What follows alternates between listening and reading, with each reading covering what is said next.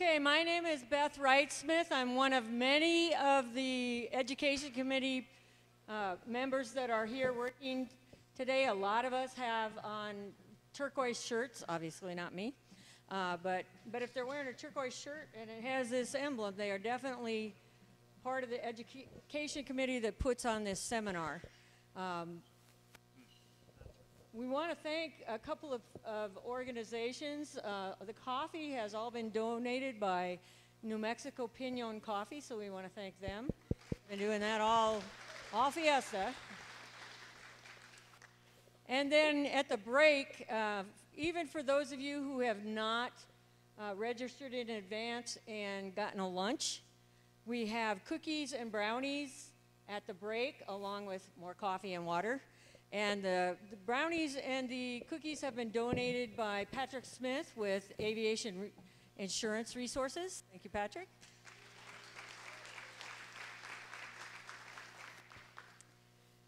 So we will not be giving you any certificates to show you that you have attended, you've got your name. We will turn the insurance companies afterwards. If you do not have a U.S. insurance company, either RPS or AIR, Aviation Insurance Resources, please let one of the staff members know so that we can take your name and your information and we can send you a certificate if you need that credit and you don't have one of those two insurance companies.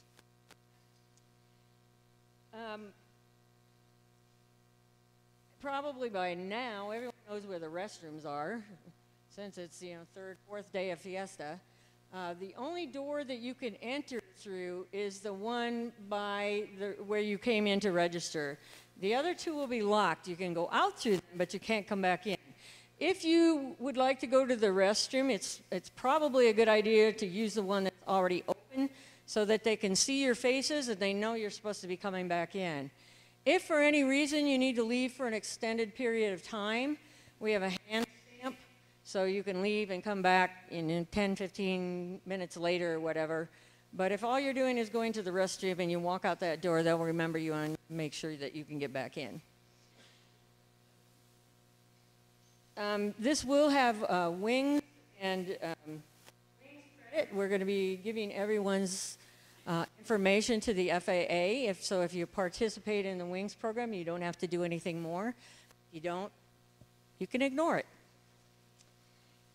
We also do have evaluation forms. You've got these pink forms in everyone's packets. Please fill those out.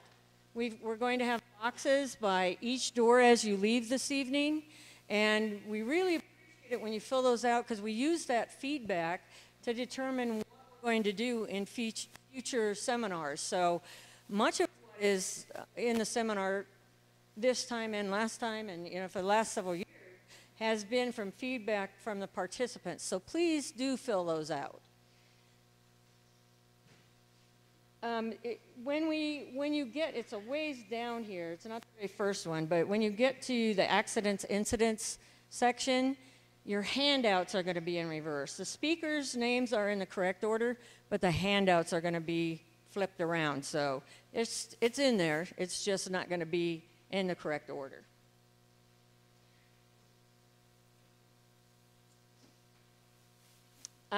This seminar is going to be taped. Art Lloyd Jr. is taping it for us, and eventually, once he has had the chance to recover from Fiesta like everyone else, it will be on the Quad A website. So you can, if you missed something or you weren't sure of what somebody said, you can go back and check it out again. When you leave, please, please, please pick up after yourselves, throw your trash away. Otherwise, the committee has to do it. This room has to be back exactly the way it was at the end of the morning after Fiesta was done flying, and we don't want to be here for 3 hours cleaning up after you. So please pick up your garbage, throw it away when you're done. Okay, our first section, as you can see, deals with medical issues, and probably everyone knows by now that medicals are coming in some form. The NPRM, the Notice of Proposed Rulemaking, should be out sometime between next month and probably the beginning of the year. How it's going to be worded, nobody knows for sure. A BFA representative told us that it's probably going to apply to all commercial pilots, but only if you're using it commercially. I don't know how they would determine that. So that's what they're thinking. It's not a given. And because there are so many questions, our first speakers are going to be talking about medicals and what if you're already commercial and you don't want to be anymore. So we have an AME, an Aero or Aviation Medical Examiner speaking first, and then JD, who most of you probably know, will be talking about can you go back from commercial to private should you choose. The rest of the agenda is pretty much self-explanatory. So we will ask our first speaker to come up, please. Nancy? She's got a good name.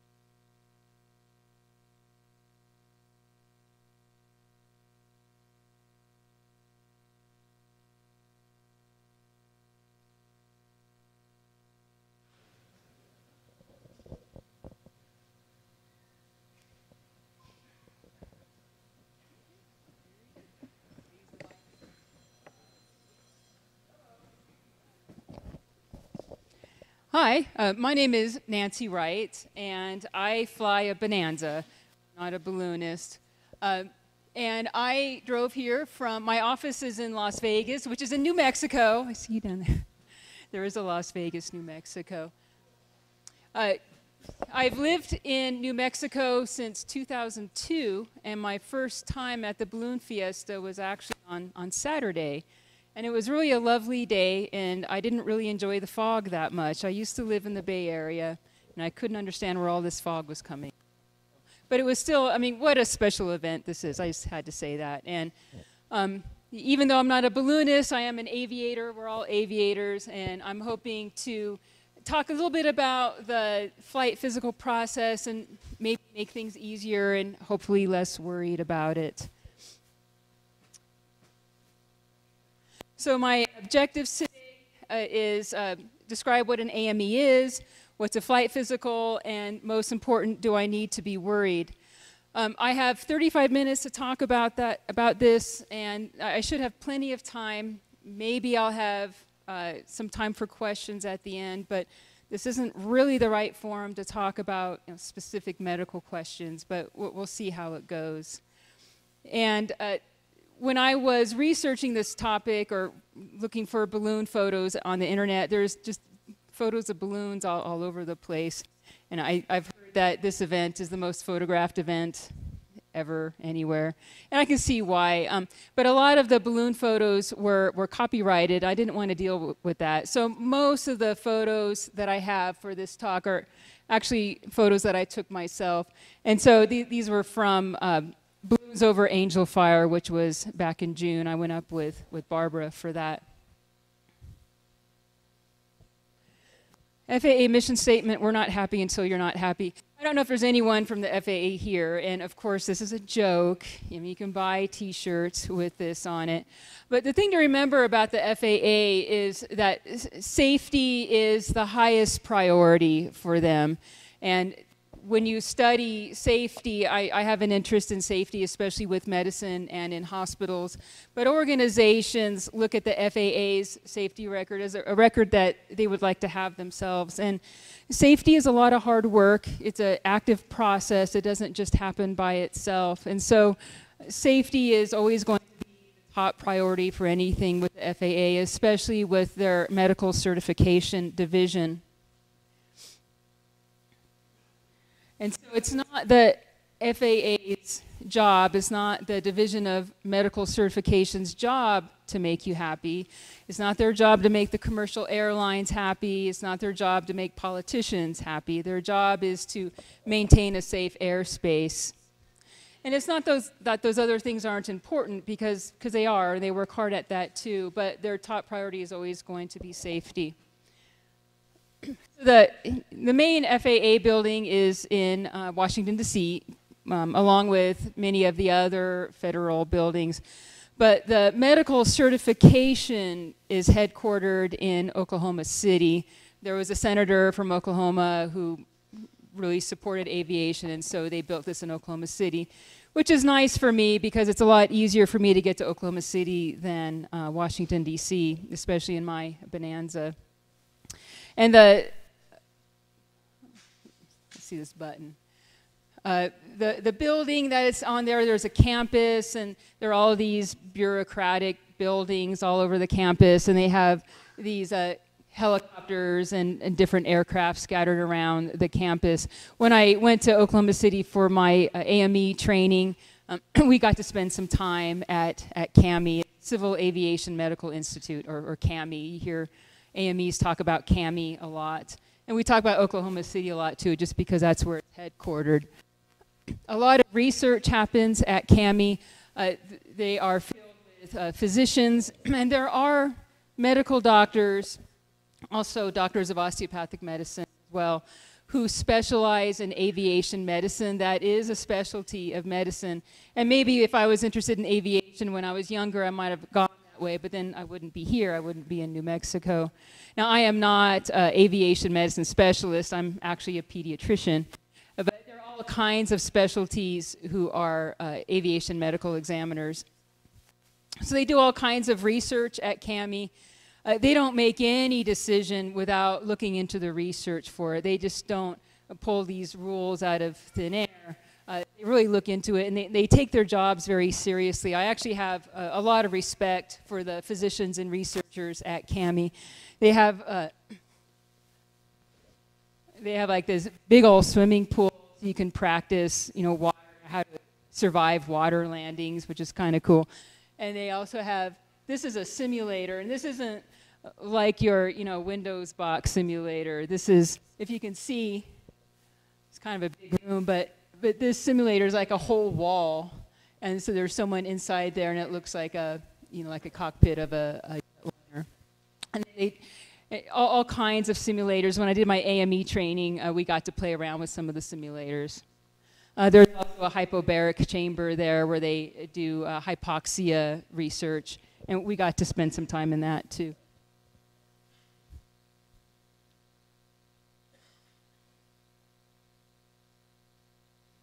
It's not moving. Is there another computer here? Where is the computer? There?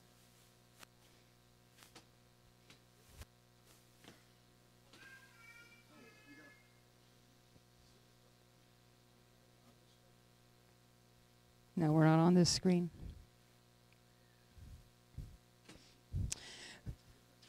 Is it there? Oh, okay. Well, I'll just keep going then. So the next slide shows the different regional flight offices for the FAA. They're all over the country, and there is a flight surgeon at each of these regions. And so here in New Mexico, our flight surgeon is based in Fort Worth. Oh, there it is. But the main office is in Oklahoma City. All right, now I didn't take these photos, and this is, these are not nice photos, and if anyone was involved, if you know anyone who was involved in this incident, I'm really sorry. We all us aviators tend to know everybody who's in incidents. But this was a crash that happened in Texas in 2016. There was a pilot and his 15 passengers, and they took off in bad weather and crashed, and it caught on fire. Everybody died. If you die as a pilot in your aircraft, the FAA investigates everything that happened that could have gone on with that accident. They will look closely at your medical history.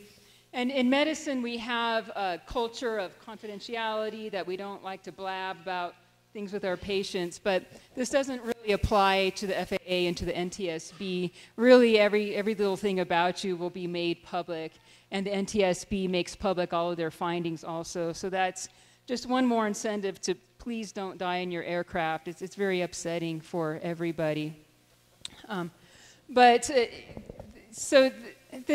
pilot, to make a long story short, he never would have passed his flight physical. He had a lot of medical issues, and one of the findings that the NTSB reported on, one of their specific recommendations was for balloonists to have to undergo flight physicals.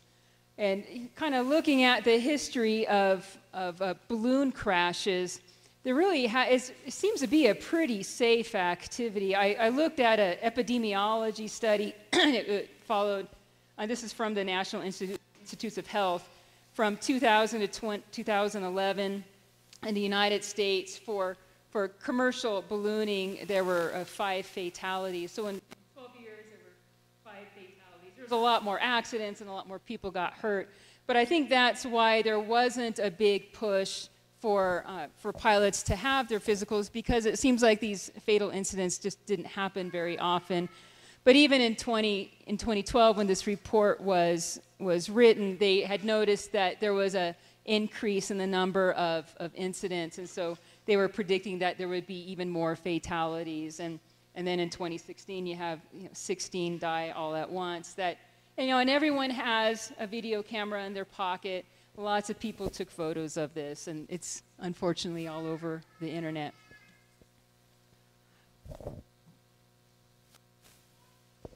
So what's an aeromedical examiner? We use the term AME. We also use the term aviation medical examiner. I kind of like aeromedical examiner myself. We are physicians. You have to go to medical school to do this. So either a doctor of osteopathy or a medical doctor like myself. We go through training. The initial training is a full week in Oklahoma City, where we learn all about aviation medicine, aviation physiology. I thought it was great. Aviation physiology I just find really, really fascinating. But we also learned about the FAA. We went up in the hypobaric chamber to learn what hypoxia does and how it affects your decision making. And AMEs are not FAA employees. We are called designees. So we're FAA designees who are allowed to conduct medical exams. And then we have to keep up a currency. Like everything with aviation, we have to keep up a currency, recurring training and all that. Also with the FAA, as opposed to like DOT physicals for commercial drivers, every exam that I do, every FAA exam I do is reviewed by the Medical Certification Division. So please don't ask your AME to lie or to minimize things, because it could get me in trouble and then I could lose my designation status. Another thing is that I've been told someone who I know is one of the top AMEs in Oklahoma City, and he assures me that every aviation medical that is reviewed is looked at very closely. In some cases, like say you have a cardiovascular condition, your case is presented to the cardiovascular board, where you have cardiologists who have extra training in aviation medicine who can review this. So they're very thorough, and sometimes this takes a long time, sometimes it takes months. And this is part of the frustrating part of having an aviation medical, is that if things get complicated, it can take a while. But again, it's not their job to be fast and convenient. Their job is to make sure that everything is safe, not just for the airspace, but also for you as an individual pilot.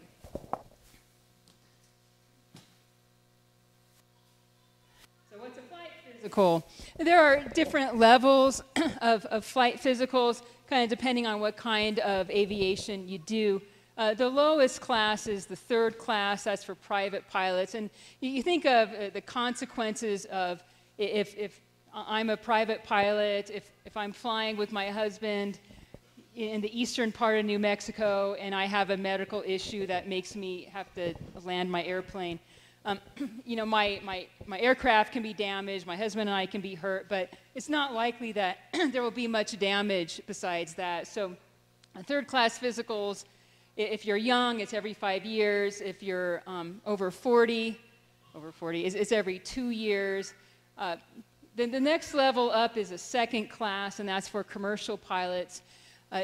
Commercial pilots, they tend to fly higher performance aircraft. They may have more passengers. They're flying at the flight level, so you might have more issues with hypoxia. Also, they're flying at night. So there's a little bit more to the second class exam. And the second class exam is every 1 year. The first class exam, those are really for the ATPs. If you think of a commercial airliner pilot, if he or she has a medical incident, like on final into New York and crashes his plane and crashes in the buildings and stuff, that's a high consequence. So if you're over 40 and you have a first class physical, you have to have it done every 6 months. And the first class exams have EKGs done every 6 months as well. They're really serious about that. The main difference, and I'm a pediatrician, crying babies don't bother me at all. Not at all. It's music to my ears. The main difference between second class and third class is, first, that it's more frequent. So a second class exam is every year. And also the eyesight. To have a second or first class exam, you have to have a corrected vision to 20/20. And that, sometimes that's an obstacle, but you go to your eye doctor and make sure that your glasses correct you to that much. That's the main difference, is more eyesight. We also check between second and third class, we check the near vision, intermediate vision, so you can check your instruments and your charts, and then distant vision as well. For commercial balloonists, they're talking about second class. So second class is really what you're focusing on. There's another one called Basic Med, and I'm not going to get into that too much. That's more for private pilots, and that's a way of bypassing the AME. Now we get down to what we really need to talk about, which is, what does this have to do with me as a pilot? That's what it's all about. Medical doctors like to think in terms of organ systems, and so that's how I've organized kind of the different. I'm not going to get into this too much, but the medical issues that are likely to affect your performance as a pilot, you have your heart, you have your brain, you have your psyche. Psychiatry is an organ system, even though you can't really hold it in your hands. So for cardiovascular, we worry about sudden cardiac death, which does happen. Fortunately, not very often, but you know, standing straight up and boom, you die. And this has happened in the cockpit. It does occasionally happen. Sometimes it's from heart attacks, other things, and not all heart attacks do that. So they check the heart very carefully. There's also valve disease they worry about. Hypertension is part of the cardiovascular system. You have to keep your blood pressure under control. For neurologic, the brain, we worry about having a stroke, and having seizures is really the main thing. If you have a seizure disorder, there's just not a lot of leeway with that. Psychiatry is a higher category than you would think. Oklahoma City really focuses on psychiatry in a lot of different ways. They worry about behavior. They will check your driving record, see how many times you've been pulled over in traffic stops. They will ask about any DWIs that you might have had. Up in northeastern New Mexico, we have a lot of ranches. We have these rancher kids, and they like to fly their airplanes a lot. They tend to have problems with DWIs. I've been through this with more than one of those kids up there. But FAA is really serious, and if you've been stopped for a DWI, you have to report that to the Medical Certification Division, even if you weren't drinking. If you were stopped for it, you have to report it, and they'll look into it. Other psychiatric issues, depression is an issue. If you recall, there was, I can't remember what year it was, there was a German pilot who committed suicide with 200 passengers in his airplane in the mountains in Europe somewhere. This guy tried to pass his medical in the U.S., and FAA wouldn't allow it because he had too much of a psychiatric history. But he passed it in Germany, and that's why we have these strict rules. It's not that you can't fly if you have depression. You just have to meet the right criteria for it. Also, something like bipolar disorder, anything that tends to make you impulsive. If you have anger and impulsivity issues, you probably shouldn't be flying a jet around. Although with balloonists, the balloonists I've met haven't had a lot of behavior issues that I've run into. But psych is a big deal. In addition, substance abuse, we talked about alcohol a little bit. Alcohol and flying really don't mix. You wait till after the flight's done. Then you do the champagne. I appreciate that. Marijuana. Look, New Mexico is one of those states where there is medical marijuana, and we're moving in the direction of recreational marijuana here in this state. But the feds say no. The FDA says it's a no-go. Having a drug screen is not a routine part of the medical exam. So it's not something that I will check you for. If you have an employer, they may have a drug screen for that. And if you have any kind of accident in your aircraft, that's one of the things that will be checked for. And it will be reported, and it will be posted online for everyone to see. I want to talk a little bit about medications also, kind of along the same line. The second to the last slide is really the most important slide as far as useful links and things to look this stuff up at. It's real easy to look this up. The FAA has a list of medications that are do not fly medications. But everyone is individual. They look at every airman individually and decide, they may allow it for this airman, but not for that airman. The AOPA, if you're a member of the AOPA, they have a medication database. And I think they get their database more from trial and error. A lot of pilots unions have social media sites where they say, well, I was on this medication with this medical issue, and I was allowed to fly. But again, what works for one airman may not work for another. The FAA kind of discourages people trying to game the system to see what medication can take and what medication can take. The physicians at CAMI in Oklahoma City, they make it real clear. They want your medical issue to be controlled. The most important thing is that your medical issue be stable, not that you pick and choose what medication to make the FAA happy. The last two organ systems, one is ophthalmologic, which actually is part of the neurologic system, but cataract surgery, glaucoma, that sort of thing. Also make sure that it's corrected to 20/20 for distant. Not necessarily close in, but distant vision corrected to 20/20. Yes, you're allowed to wear glasses. Endocrine, I just bring up endocrine because it's so common. A lot of people have thyroid conditions, a lot of people have diabetes or pre-diabetes. The FAA really doesn't like the use of insulin. They're getting a little bit easier as far as oral medications that are used for diabetes. Again, as long as it's controlled, that's the most important thing.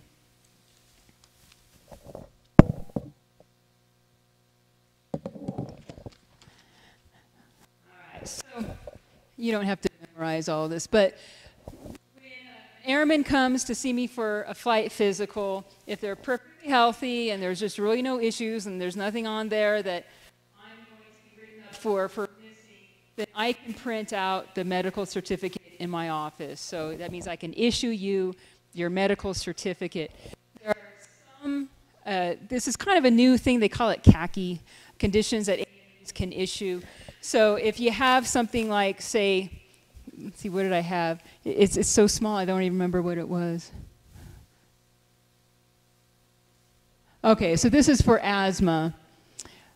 You can go on to the FAA.gov website, and there's a list of conditions, and there's a worksheet. So you just pull it up. You can do this at home yourself.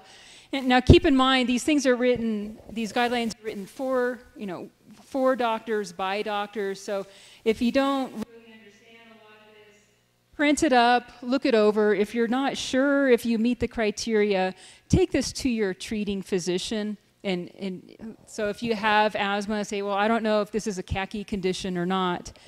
If you don't meet the CACI criteria, it just means that the exam will be submitted to the medical division in Fort Worth or Oklahoma City or wherever your flight surgeon is, and they will have to issue you your medical certificate.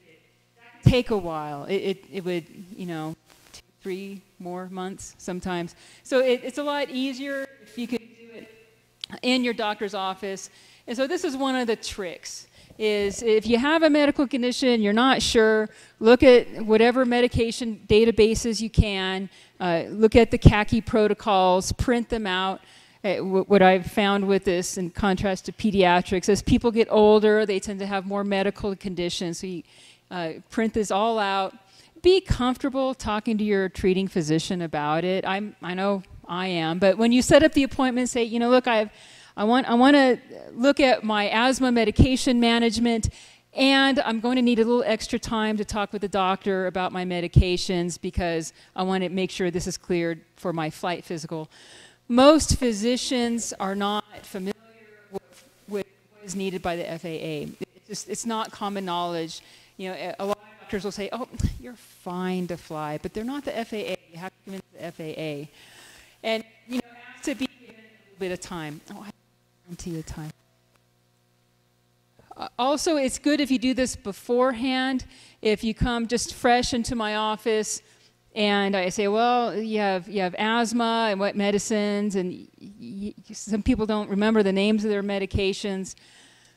Get this all, I have 1 to 2 weeks. If you're a student pilot, I have 7 days. If you're everyone else, I have 14 days to turn this to Oklahoma City. And if I don't do it within those 2 weeks, then it will have to be submitted to the FAA, and then the FAA will have to make their decision. Try to avoid that if you can. Get all this taken care of beforehand. Also, if you've had a hospitalization, just ask for the records. Hospitals are getting better about this. I know the hospital in Santa Fe, they have it all online. You can look up your own medical record, print it up, put it in an envelope, send it to Oklahoma City. It's just safe. Be comfortable doing that. Blood tests. If you're stopped for a DWI, you gotta get a copy of the police report. Just gotta be comfortable doing that. And getting also your blood alcohol, blood alcohol or breathalyzer test. The FAA will want to know that.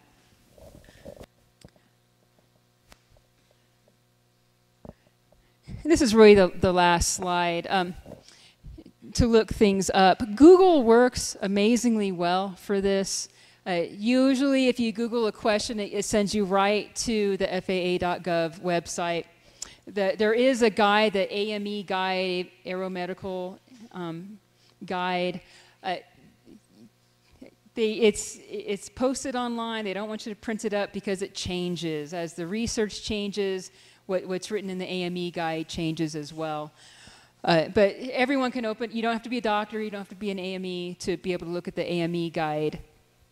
MedExpress, this is a form that you have to fill out prior to seeing your AME. You have to do this. I cannot even start on your medical exam until you do the MedExpress paperwork. It takes a long time. You have to list all your hospitalizations and every doctor you've seen in the last 3 years and any driving incidents you might have had. It takes at least an hour to fill all this out. So please do that before you come to see the AME.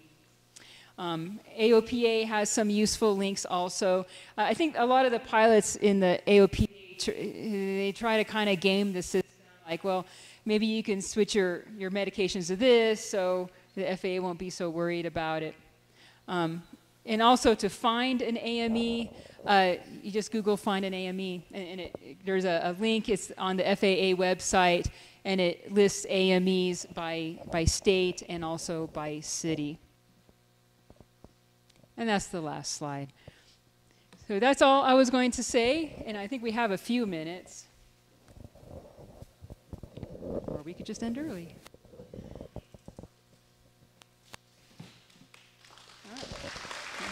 There's one question. There is one question. I'll go ahead. For the second class medical, when they do a urine test, what do they test for? Because you said, you implied earlier that urine they... test? Yeah, the urine test. The urine test is two things, glucose and protein. So if you have diabetes, you will have, I mean, that's the definition of diabetes, is sugar in the urine. The protein, if you have any kind of kidney disease, you will spill protein in your kidneys. Having protein in your urine isn't necessarily disqualifying. In fact, it's a normal finding most of the time. If you have a large amount of protein in your urine, then that means you'll have to go to your treating physician and get it worked up. And again, you have 2 weeks to do that. Another question?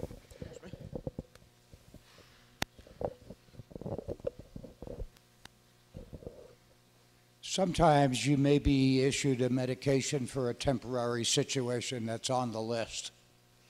And then you may have to take it for 10 days, I'm using as an example.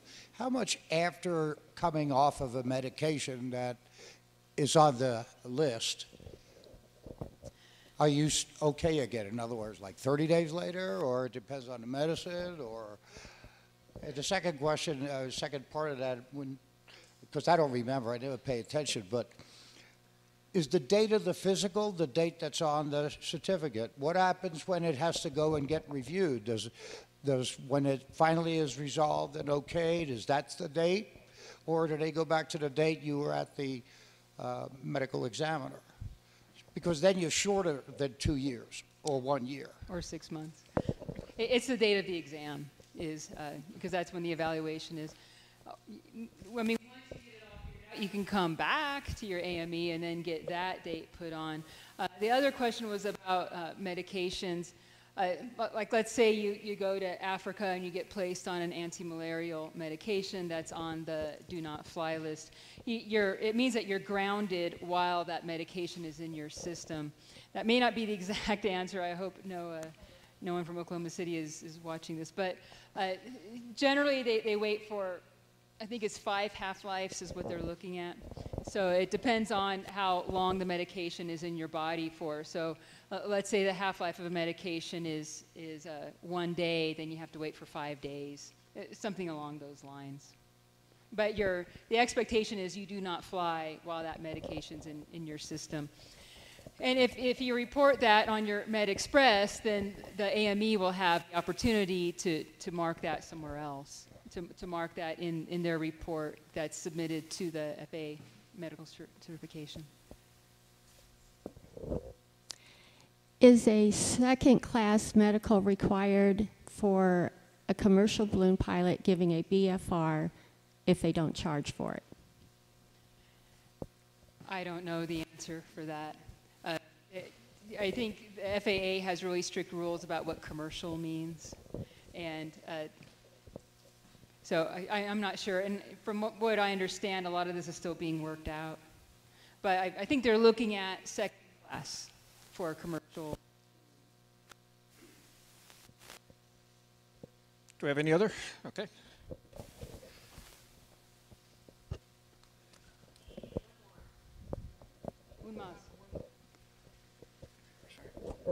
Regarding the classifications of medicals, what's the threshold between second and first class? When does a commercial pilot that would have a second class medical be required to have an ATP first class? You mean between first and second? Yes, the difference between first and second. Well, I'm not really sure. I know that ATPs, if you fly where you require an ATP, then you need a first class. What's the threshold? At what point do they need an ATP as opposed to a commercial? You know, I don't know what the answer for that is.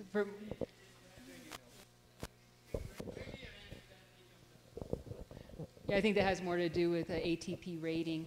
Also, in order for an AME to do first class exams, that you have to be a senior AME, so you have to do a certain number for a certain amount of years and have, good grades for it. So I don't do enough aviation physicals, so I'm not a senior AME. Maybe if I do them for another 20 years, they'll make me a senior AME. But that's how seriously they take first class exams.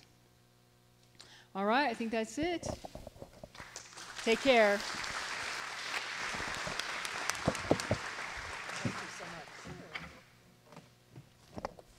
Thank you, Nancy. That was helpful to get an idea what we might have to do. And like she said, they are looking at second-class medicals most likely for commercial pilots. So maybe you don't want to have to fill out that big, long form and go see an AME every year. So J.D. Huss is going to talk about what we need to do if that is not an option for us. Thanks, Beth. Okay, I'm going to start by answering 2 questions. I'll put take my retired FAA cap off and put my old FAA cap back on. The first one is, do you need a second-class medical to do flight instruction? And the answer is, right at the moment, that is going to be extremely dependent on how this portion of the regulation that is coming under consideration is going to be written. Please write down, if you would, because this is not in my notes, FAR Part 61.23. That tells you what you do and do not need a second-class medical for. It does not tell you the requirements of what a second-class medical is as far as physical requirements, but it tells you the regulations that require you to have a second-class medical during those operations. One of the things that it says about instruction at the current time is the simple fact that you do not need to have a medical at all as a balloon instructor. Now, I realize that above that, there's a sentence that says, when exercising the privileges of a commercial pilot certificate. One of the privileges of a commercial pilot certificate is flight instruction. I have no idea how this is going to be written. We're going to have to wait and see what it says. I don't know what to tell you beyond that. For your question about first-class medicals are defined pretty much in Part 61, I forget the paragraph, as to the type of operation you're conducting. I can flat tell you air carrier operations under FAR Part 121, which is United Airlines, Mesa Airlines, airlines like that. You will have a first-class medical. It is good for 6 calendar months, and you will take a EKG every 6 months. So you don't want that if you don't have to have it to make a living. Okay? All right, so this gets written. You don't like the way it's written. You're worried that it's going to affect your flying, and you want to downgrade. You think you want to downgrade to a private pilot certificate. Okay, so here's how we're going to do it. Well, maybe. Okay, my first words to you are, don't downgrade yet. Wait until this comes out. Let's not make a rush to judgment. We haven't even seen the NPRM yet. So let's not make a rush to judgment about what we're going to be doing. If you look up here on the board, this is the 115th Congress of 2017 and 18, and this thing came in authored in CSR. It was introduced to the Senate on 6/21/2017. Unless I can't count, it's somewhere in the early part of October 2019, and they don't even have the NPRM out yet. So I can tell you there is not a thundering rush in the nation's capital to make this happen. So let's wait till they do it. Now, how are they going to go about doing it? Well, let's talk about that. Here's what the regulatory process goes through. Number one, is there a need? Obviously there is, because it's congressionally mandated. The rule council forms, and they had not formed when I talked to Jim Malika, who many of you remember as a member of the Albuquerque FISDO before he went to the national headquarters teams. The rule council is in the process of forming now, but has not completely formed yet. Oops. Okay.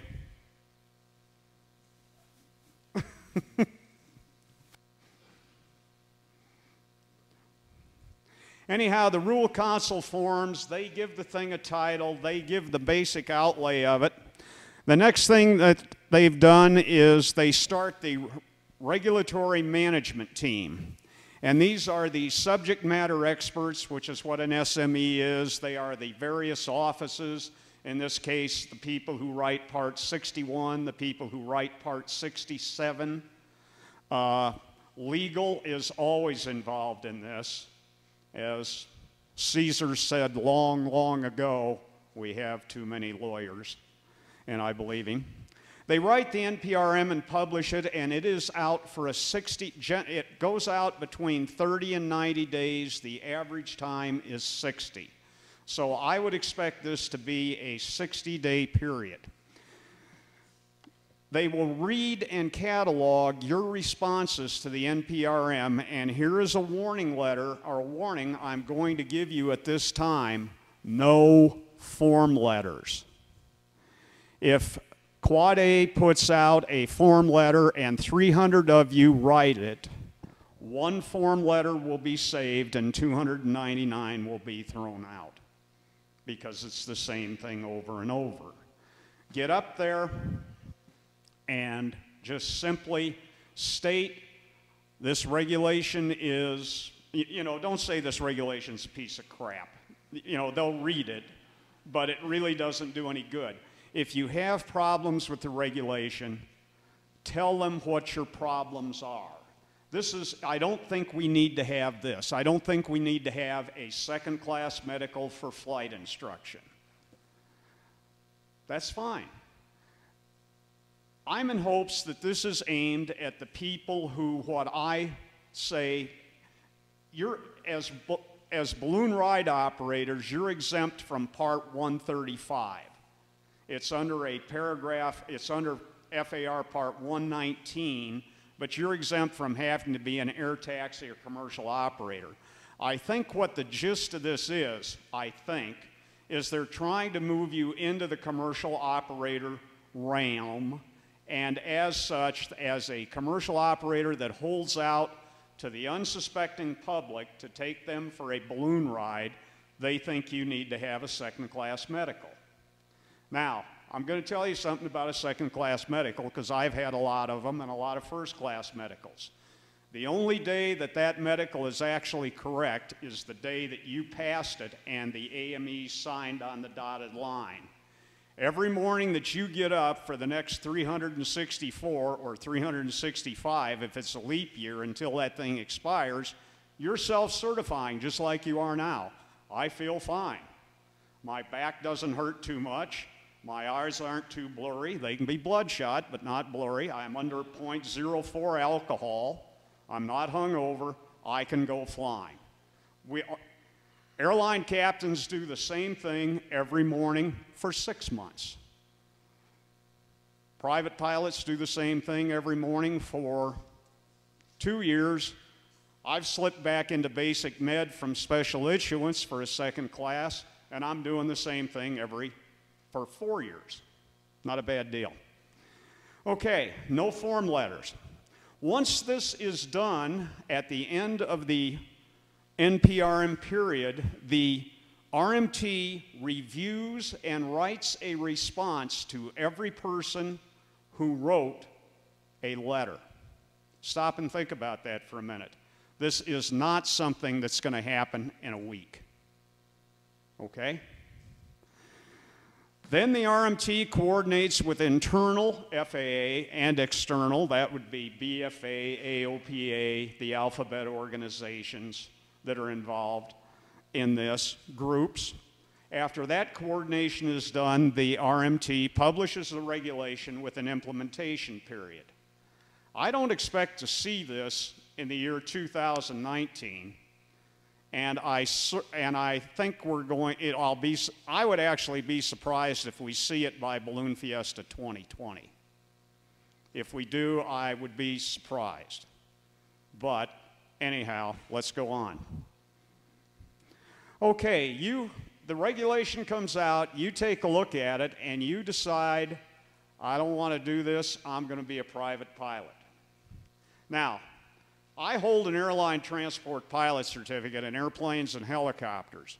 Right at the moment, I operate under basic med. I cannot operate under the privileges of an airline transport pilot, but I just simply operate under the private privileges of my certificate, which is I can fly airplanes, helicopters, all gliders and balloons.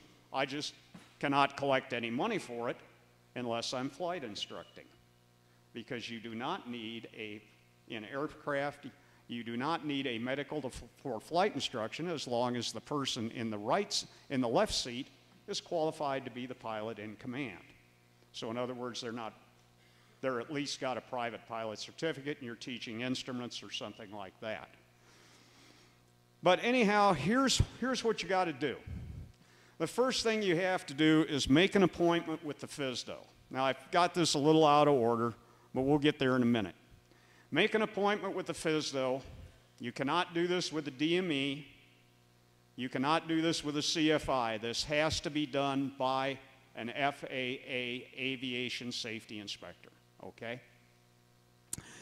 Complete the Form 8710-1, we'll get there in a minute, and you must state the reason for your request. And with that in your handouts, you should have the letter of voluntary downgrade, and you should also have an example of the 8710-1. Okay, here's the letter of voluntary downgrade. Now, for those of you that are in the back of the room and can't read this even with binoculars, it would be I, write in your full name, holder of your grade and rating, commercial pilot, lighter than air balloon, the limitation if you have one, certificate number, whatever it is, freely and voluntarily surrender my specified Federal Aviation Administration FAA certificate to the FAA on the date of your appointment at the FSDO to surrender it. I understand that I must take all knowledge and practical tests to requalify for the commercial pilot, lighter than air balloon certificate. This request is made for my own reasons. You don't have to state anything beyond that. It's made for my own reasons. That's enough. With full knowledge that my commercial lighter than air balloon certificate may not be reissued to me unless I again pass the test prescribed for its issuance. You sign it and date it. The FAA inspector issuing you your new private pilot temporary also has to sign it and date it. That's why you're appearing in front of the inspector. Okay? Questions about that? All right. This one's going to be a little tough to see from the back of the room. You fill out an 8710-1, and you'll see that I've got a couple of things circled here. I don't know how well this pointer's going to show up. First of all, over here, you're going to request reissuance, and you're going to specify, for the reason for the reissuance, you're going to specify downgrade. You must X the box for reissuance, and you must say, I'm doing this because it's a downgrade. Then you come over here, and you're going to downgrade to private pilot in a balloon. That's all you have. And then, of course, fill out the rest of the form. This is not that difficult. You've done the form before. It comes complete with instructions. All of you have sworn you read, speak, and understand English, so this shouldn't be that hard. But the special attention needs to be placed in those. Walk into your FSDO, sit down with the inspector, hand him the pieces of paper. He or she types up, actually they don't. More than likely the clericals will prepare a temporary private pilot with the necessary stuff on it, and you walk out with that.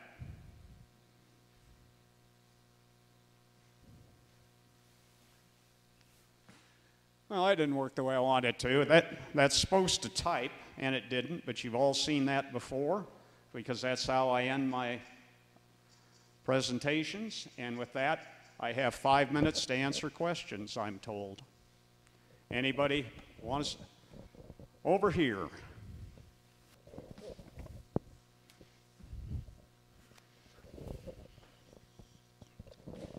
If you went through that process and you got your temporary private, how long is that good for before you take your tests to make it permanent? Well, there's no test for this. You simply have this reissued. It's good, like any temporary airman certificate, it's good for 120 days. You should have your permanent plastic certificate by that time. If you don't, call the name, either write down or remember the name of the inspector you worked with and call him up and say, hey, I'm at 100 days and I haven't seen my certificate yet. What are we doing here? And have him call FAA Airman Certification Branch and find out what they're doing.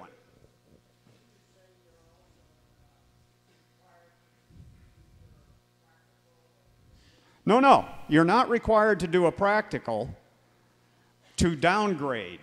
But if you suddenly decide that I really don't want to be a private pilot and I want to be a commercial pilot again, then the thing that you do is you take the written for commercial, you take the practical test for commercial, and you can do that at any time. But of course, my comment here is if you're not actually flying for anybody, you're just doing this, I wouldn't downgrade.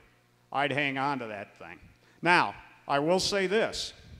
If your insurance company says, we don't care whether you're flying for anybody or not, you've got a commercial and you're going to get a second-class medical, that's maybe, or you're not going to be insured, that's maybe when you want to consider downgrading, but not until.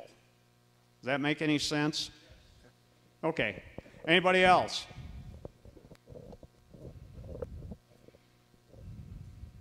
Yeah, you said you're on basic med now.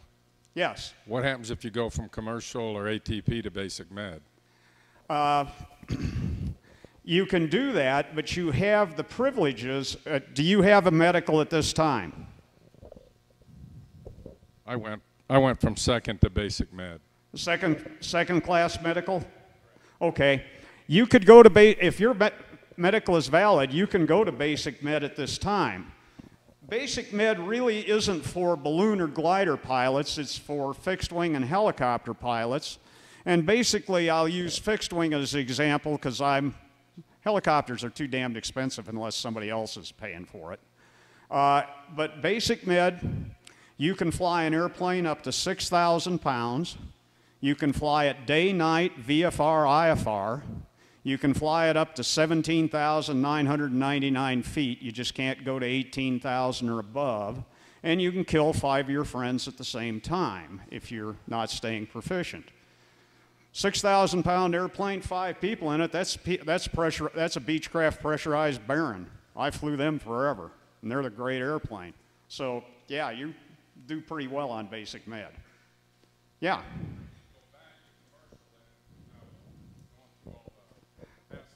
You would have to go through whatever rigmarole you're going through now for a commercial.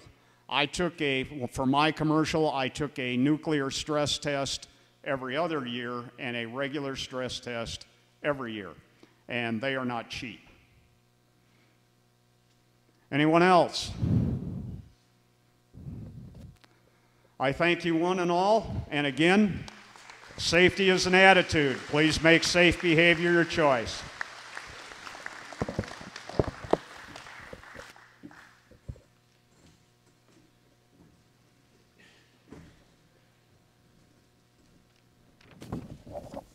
Okay, before we take our break, I've got a couple of announcements. We do have a few extra lunches, so anyone who just registered as they came in today and would like a sandwich and some chips, there's a few of those left. We will also have the brownies and cookies available to everyone, whether you registered in advance or not. The insurance companies have set up in the back, so you've got people there to answer questions for you. If you have questions for RPS, they're in the back. If you have questions for aviation insurance resources, they're right here. And then we don't have anybody here for X insurance, but we do have a banner with a little bit of information because they are one of the insurance companies that is available to us. In addition, way in the back, we have Jim Livingston, and he's working on a project for portraits, and you're going to have 3 questions that you answer about your past, present, and future. It's just a black and white photo which you'll take back there, and you answer 3 questions. And you're gonna write it on a form in your own handwriting. You're gonna write, I am, and you answer that. I regret, and you answer that. Before I die, and you finish that. And he'll provide both the paper to write your answers on as well as a release for the photographs, and he'll be in the back. Yeah, just if you want to. This is not a requirement. It's a special project. Several balloonists have done that when he was on the other side of town earlier in the week. So that's an option. Okay, we will be back here for our next section at 2:15, please.